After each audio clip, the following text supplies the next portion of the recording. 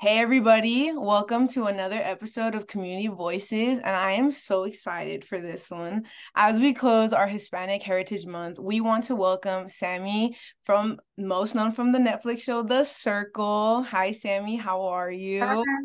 how are you? I'm good, thank you. How's life? How's everything? It's crazy. It's hectic right now just with a baby, but life's good. Life's good. I'm That's not complaining. I love that. I'm honestly so excited to that we got you to be on Community Voices. Definitely loved the show when it first came out. You were my favorite. I was obsessed when it first came out. And you were a lot of people's favorites, right? You were like the fan favorite. Yeah. But I was rooting for you, girl. Like got Aw. me hooked on The Circle. And I swear it's been like that ever since it came out, truly. Yeah, I love it. I love doing it. It was definitely a crazy experience for sure. Nothing I've ever experienced before in my life. Like I was literally locked in an apartment for 2 weeks. So that was interesting, but I am so blessed and so grateful for everything that has come from that like whole experience. And even though I was locked in the apartment and that part was hard, like Netflix made sure that I was comfortable at all times and that I was safe. They had psych checking after me all the time, all of us, Yeah. the whole entire time. And then even after we left for like a month, we were talking to a psych. And then even after the show came out, they were checking on us. Like it was a great production. Like all the behind the scenes, everything about it was amazing. Oh, I love to hear that. And Yeah. honestly, that does lead to my first question is like, what even led to you like being involved in the first season of The Circle? You were kind of like the pioneers for sure, because now it's this like well-known show. hmm Yeah. So I had asked the same question because I didn't necessarily know how they found me either. But basically, one of the producers told me that one of the casting people told me that they have this like I guess like platform where they input a bunch of emails and they send out like mass emails. And so when you have your email connected to your Instagram, that's how they got it. Like they, grab a bunch of emails and then they just send out a mass email. So apparently I got one of the emails. It didn't say anything about like the circle or Netflix, none of that. And I guess I filled it out. I didn't know that I filled it out. And like 4 or 5 months later, I got a phone call from this casting director. Her name is Tiffany. We're actually like really, really good friends now. But she had called me and I had gotten her like it was a voicemail and she was like, "Hey Sammy, just wanted you to know I received your application. Like, please give me a call back. I would love to talk to you." And I was like, I am not calling this bitch back. Like, what is this? I don't even know what this is. Like, I don't trust that. I lived in Miami at the time too with a Right. bunch of scammers. So like I was like, hell no. Yeah. I don't know what this is. I don't know what I put my phone number into, but I don't want any of it. So then one day I was leaving work and I had like a really stressful day and I was just like flustered. And I got into my car, my phone was ringing, and I didn't even look at it. I just answered. I was like, "Hello." And nobody was calling me other than like my family members. So she was like, "Hi, Sammy, this is Tiffany. I left you a couple messages." To this day, she still jokes around and says that I was like the hardest person to get in touch with. But she was like, you filled out an application for a reality show. Like, I would love to like sit down and have a meeting with you. And I was like, all right, like, let's do it. And then the day of, I got like really excited for it. Yeah. And I got all dressed up, and it was a Zoom call just like this. It was like 2 hours long. And at the end of it, it was Tiffany and Raphael, which is another guy that was doing it with like another casting person. And at the end they were like, yeah, we're gonna compress this into a 1 minute video and show producers. And I was like, 1 minute? I don't even know what I've done in the last 2 hours. Like, you guys better make me look good. Like, this Yeah. better be good. This needs to be good. And then after that, I didn't hear from them for months. So to the point where I like forgot about it. And then they contacted me in July and they were like, hey, we're flying to LA. We're flying you to LA. I think it was July like 15th through 19th or 14th through 19th or something like that. And I went and I met the producers of the show from the UK because it's a UK show. Right, right. Hmm. And I didn't know that. And so like they gave me a psych evaluation. I ran through all these questions, all that. I left. I went back to Miami and then I didn't hear from them again for a month. And then August 7th, I got a phone call and we were on FaceTime. August 8th, I found out that I was going to the UK to film the show. August 9th, I flew out to the UK for a month. Insane.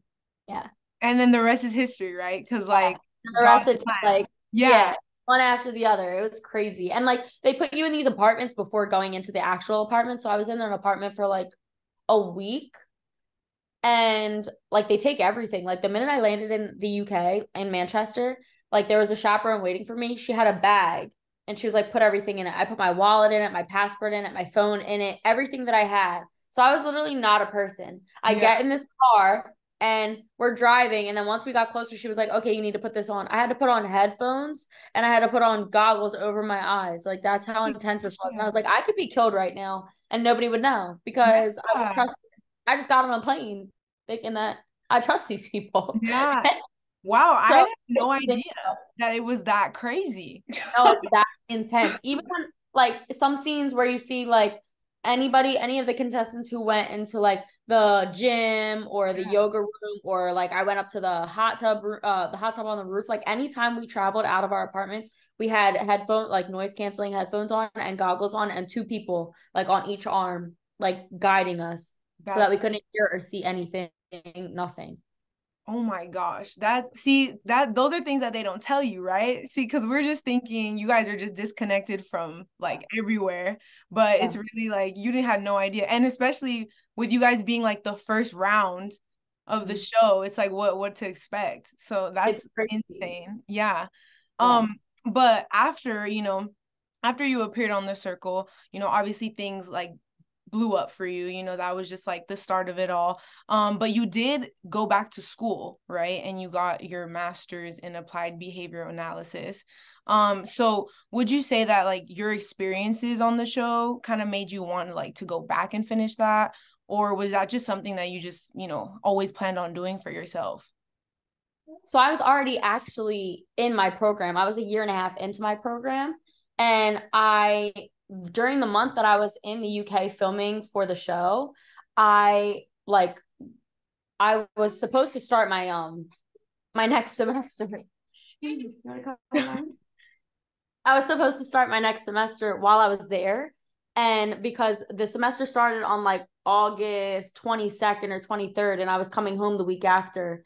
And so I literally had one of the like producers, one of the casting producers, I was like, can I use your computer? All of this stuff. It ended up like my teacher was like, it's not gonna work. Like you can't do it this way. So I couldn't. So I had to take off a semester. So I ended up taking off like 3 months and I missed that semester and I graduated in 2020. So the show came out January of 2020 and I graduated with my master's in December of 2020. Oh, how awesome. Okay, Yeah. great. So Yeah. yeah, so it had nothing to do with the circle at all. Yeah. I had already, been working. I was working as a behavior therapist in Miami for like 2 years at that point, and wanted to get my master's degree. And so, yeah, it just ended up that I had gone on the show. Yeah, that's super dope. So everything just kind of like aligned perfectly then, like, right? Start of Mhm. 2020, right? Like you're picking up and then like the world just shuts down. Crazy. And the Yeah. show came out literally right when I got back. I got to enjoy it for like 2 months because when we would go out in Miami, like Miami shows me the most love. Even to this day, like whenever I go there, everyone shows me the most love there. And I got to enjoy it for like 2 months and then the world shut down. So Yeah. like I didn't really get to like party. I didn't get to go to the MTV award. Or I did, but not like the real MTV Right. awards. And then Like, I got nominated for a People's Choice Award. I didn't get to go to that because of COVID. So it kind of stripped like that experience away from me. But everything else, I'm still so grateful for. yeah, 100%. And speaking of like being a native of Miami, I know that the Hispanic culture there is like super present. Super, it's so big over there. Everybody's super prideful in their Hispanic culture. So leading up to that, it's like, what does Hispanic Heritage Month kind of mean to you in that remarks, or just kind of being around so much like Hispanic culture, being that you're from Miami? So I'm actually not from Miami. They had me say that I was from Miami on the show because one of the guys on the show is from Conshohocken, which is like literally a borough over. And the college that I went to get my undergrad is the same town that he lived in. So they were like, we can't have two people from the same area, in on the show. So they were like, just say from Miami. And at the time I lived in Miami, and I feel like I gave off that, like, I gave Miami at that time, you know, I Yeah. was like wild partying. I had just stopped working at a strip club. Like I was like, you know, well, a nightclub, not a strip club, but um, you know, so whatever. But I moved there specifically for the culture because where I was raised by my aunt, my uncle in a predominantly white neighborhood. I was like one of like four other girls that had curly hair in my school. And I think there was only like me and maybe three or four other people. I think there was one guy and two other girls that were Puerto Rican. And so I didn't really have much. Nobody in my family spoke Spanish here. Um, all of my Puerto Rican side of my family, everyone lives in Florida or they live in Puerto Rico. So I didn't really have that, you know, experience growing up. And both of my parents are Puerto Rican. So I always was searching for that Yeah. and like wanting to know more about it. And I always listened to Spanish music, even though I didn't understand a lick of it. I always understood, I always wanted to listen to Spanish music to the point my parents got two foreign exchange students, one from Mexico and one from Spain. And to this day, we're still really close. I still talk to them. But it was always so important for me because I felt like I was like missing a part of myself. And so living in Miami, like I consider that my home because I feel like I was able to experience my culture and experience like kind of what I missed out on, you Yeah. know, my life. Definitely. And I really love it. But Hispanic Heritage Month to me is more so just like learning more about myself and learning more about like where my family comes from and where my ancestry comes from and like who I am. My mom died when I was 2 years old, so I didn't get to experience her. And, you know, she was full Puerto Rican and I didn't get to experience, she spoke Spanish, you know, she looked Spanish. It was very much like everything that I would have loved to have growing up as a little girl and now. And it's even more important for me to teach my son. Like I want my son to speak Spanish so Yeah. bad. He's already been to Orlando, he's been to Miami, like I brought him to Florida. We're going to Puerto Rico, and I want him to have that experience and have that culture in his life. That's awesome. Honestly, that's super important. And that was, you know, kind of leading into my next question is, you know, how would you want to embrace that and bring that into, you know, your son's life? And I think that that's like super big already, you know, booking trips and getting him to, you know, hear the language around him and things like that, like getting them started early, right? Because that's when they're like absorbing it all. But maybe, you know, because of that, you know, because you said that, you know, you didn't really see other girls, you know, that had like curly hair or like, you know, you were raised in a predominantly white neighborhood. Did you ever feel that maybe like you were treated differently because of like your heritage, or, you know, people didn't really like realize that, you know, you were Puerto Rican and things like that? Yeah, absolutely. Like I everyone always just thought I was white. And you know, I am. I get tan in the summer times. Like my best friend is Irish, German, and I would go on vacation with her and her family. And her family would always like laugh and be like, "Don't get it. You can't stay in the sun anymore. Like people are gonna start asking questions why we got you with us." Because I get really dark in the summertime. And but no, I don't think I was ever treated any differently because nobody ever really knew. I was always told like, "Oh, we just thought you were Italian," Yeah. when like both my parents are Puerto Rican. My dad is half Italian, so like I do have Italian in me, and my last name is my dad's. I wish I had my mom's last name. Her last name is Mojica. But um yeah, I don't think I was ever treated differently. I mean, in school, like girls would be like, or people in general, not just girls, but girls and guys would always be like, "Oh, like what do you have in your hair? How do you get it curly?" And like people would try and touch my hair, but it was never like over the top or like bullying. And um you know, I was always very loud and like nobody ever tried me. You know Right, right. what I mean? Nobody ever tried me. That part, yeah. Your hair's so curly, and I'm like water, Yeah. genetic. Oh, Yeah, she's like, I just got it like that. You know? sorry. No, for sure.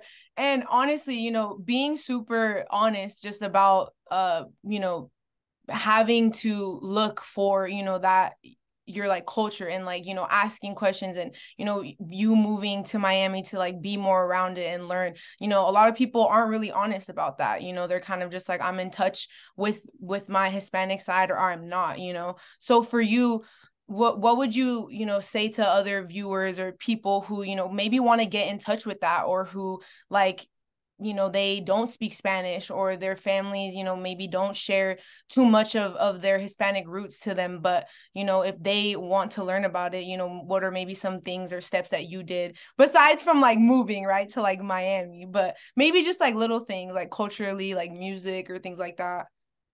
Yeah, so I always listen to Spanish music. And I would look up like movies. I was watching Selena, and I was making sure that I was just like on my own time doing things that made me feel more connected. And luckily my grandmother is still alive. She's Puerto Rican, born in Puerto Rico. And so she still makes Spanish food all the time. Like he just tried platanos for the first time over the weekend on Sunday. And I was like so excited about it. And so she still like makes food. And a couple weeks ago, my family flew in from Puerto Rico, or actually a couple months ago. And we had like, they like made like all empanadas and all Spanish food. And we were so excited about it. But yeah, if you can't move, I understand that that's hard. I have like just little things since moving back to Pennsylvania, because I just moved back here in February. I go on Yelp and I look up like Cuban restaurants or Spanish restaurants, and they're mostly in the city, which is like a 25-minute drive for me. And I'll go and like, try different foods. I feel like there's so many little ways that you can do it on your own time. I mean, Duolingo I had on my phone for a while, like trying to Yeah. learn stuff. I have books like Goodnight Puerto Rico and Cookie in the City, and like reading things to him.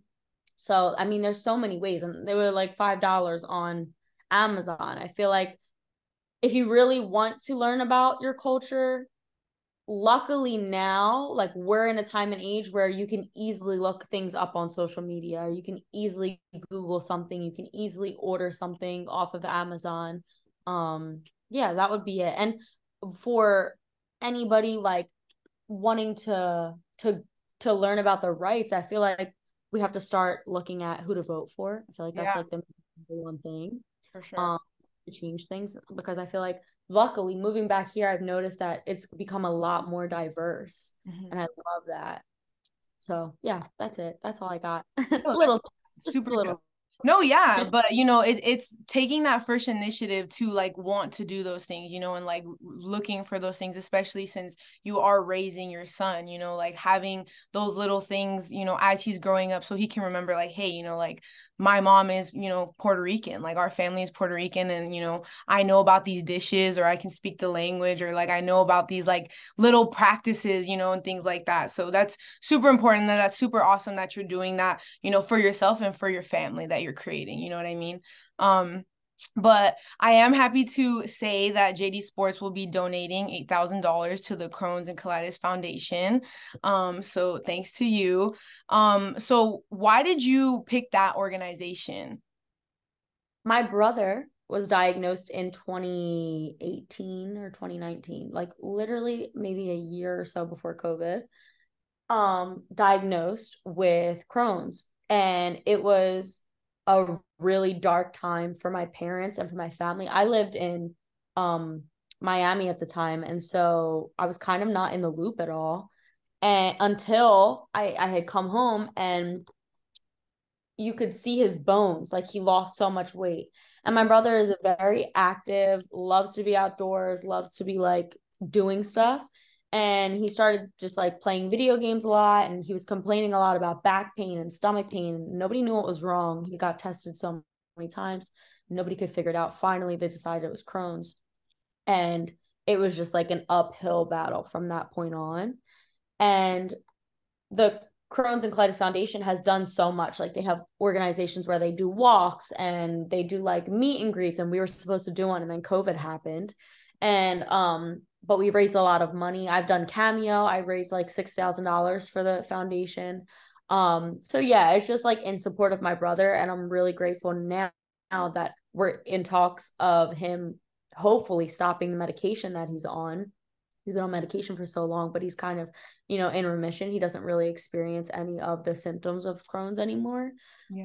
Um, but, we were really lucky to have something like the Crohn's and Colitis Foundation, because we had no idea what Crohn's was. And usually children aren't diagnosed with Crohn's. That's like something you get diagnosed with in your like 30, 40 years, Yeah.